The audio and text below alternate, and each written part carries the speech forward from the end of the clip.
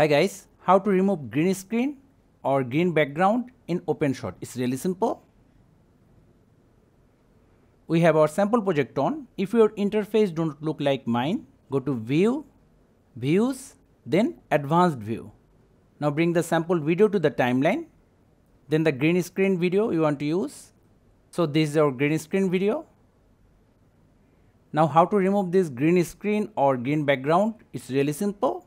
Move the playhead to the point where we have all of the elements. Now go to right side from the effects section, Chroma key.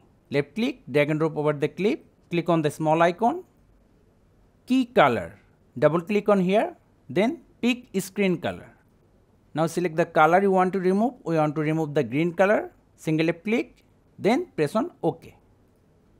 As you can see, most of our green background is gone, but we still have some green areas. Go to left side, key method, right click, select the one which works for you.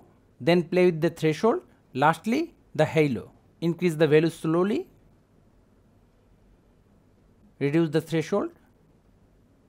Suppose we are happy with our result. Now remember these values: 6.08, method HSB SSL hue, and threshold 2.60. Right click on the small icon, remove effects. Apply the chroma key again.